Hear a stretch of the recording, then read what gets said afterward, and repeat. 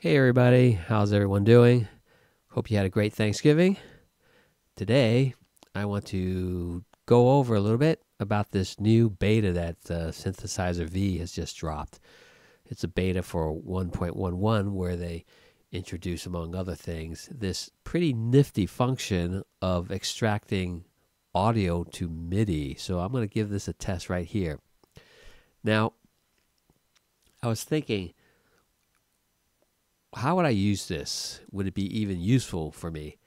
In the old days, when I created a song, I would play my guitar and I would hum a melody, try to create the melody, and I would keep doing that until I have some kind of melody for the whole song, and then I would record it in my DAW, record the backing instrumentals, and lay down the vocals with my horrible singing.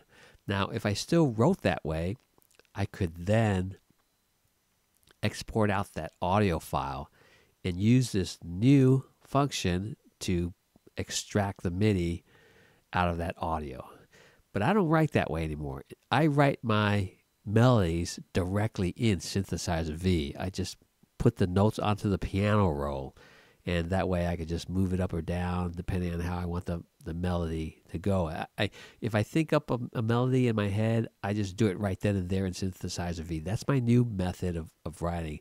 It doesn't make sense to use this audio to MIDI extraction because that's just adding an extra step. However, there is another situation where that could still be very useful, and that's when I'm doing a cover song. Now, right now, when I'm doing a cover song, now I'll give an example. This is Anytime, Anywhere. This is the end theme for the anime Frieren, Beyond Journey's End. Is that the title? Anyway, Frieren is a brilliant anime. If you haven't seen it, go watch it. It's fantastic. It's still playing. It's not finished yet. It's on episode 12, and you could catch it on Crunchyroll. But I thought maybe I should do a cover of that because it's kind of a cool song, and I really like the anime. So I grabbed the song off of YouTube. And I used that as my reference. What I would do, I would just listen to it over and over again and pick out the melody and then put it into the piano roll. And I just did just a little bit, but this is what I have so far of me, and this is me manually putting in the notes. And you alright? Can you hear me? 誰もいない線路沿いなぞってく And that's all I have done so far. And I admit it can sometimes get tedious. And especially if a song is really busy with a lot of instrumental backing, a lot of backing vocals, it gets harder and harder to hear the lyrics and hear the notes. It would be kind of helpful and speed up the process a lot if I had this function where I could just pull the audio and just convert that to MIDI. To do that, though, I need an isolated vocal track, and luckily there are now all these AI websites that do that for you. And I went here, I think it's lal.ai, and I've gone ahead and split that vocal from the instrumental, and you can hear what that sounds like. I've got it as the vocal ISO track right here.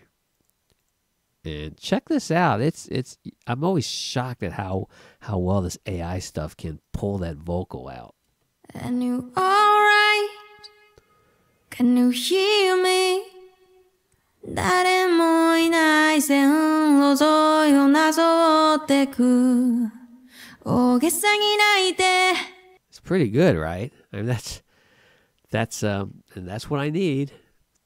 So let's see how this new feature works, where I can extract the MIDI out of this audio file. So what you want to do, this is the isolated vocals I have. And let's highlight the track that I wanted to put in the MIDI notes. I'm going to right click on this, extract notes from audio, and we see the menu, the dialog box for a voice to MIDI conversion. note detection sensitivity, I will leave this at 80% just as a starter. I think it'll work all right. Leave pitch correction on. I want phonetic lyrics transcription, because if you don't have that, it will just go la, la, la, la, la in the notes. But this way, you'll get the phonetics. For English, you're still going to have to type in the real English words, but it's still very helpful because you see what the English word is supposed to be, so you don't have to refer to some lyric sheet. For Japanese, it's even better because the Japanese character is the phonetics. At least I think that's how it's going to work. And language is Japanese because Mai, or however you say her name. Let's go ahead and start this audio analysis.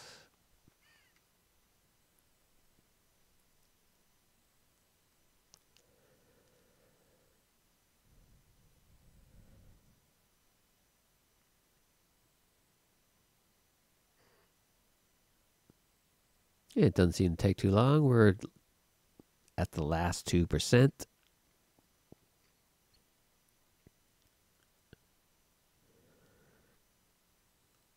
And there we go. And as you can see, it puts the Japanese characters in. At least for most of it. This one isn't, though. Compared to mine, let's see what it looks like. This is mine. And this is what it extracted. Now let's give it a listen here.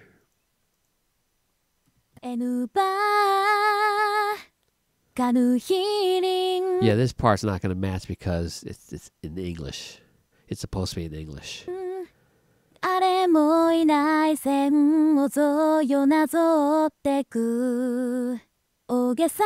Yeah, and right here you can see it's longer than what it was actually singing.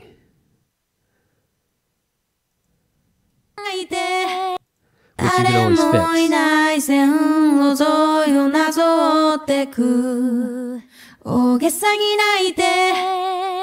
Yeah, see how long that is? You can just, have to disband this group first before you can edit the individual notes. Something like that.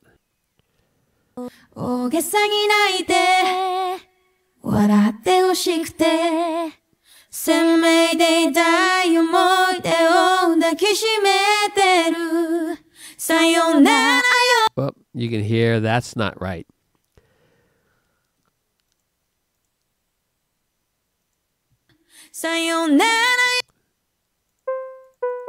So she's hitting this note, but the extracted MIDI.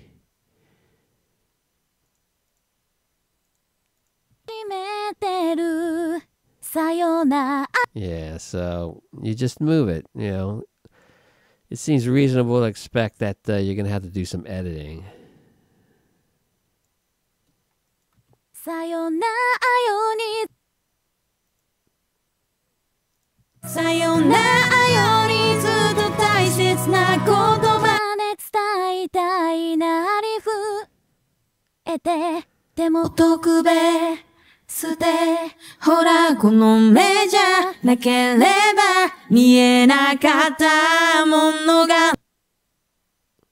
Overall, I think it does a pretty good job, and it's I can imagine it will be a huge time saver.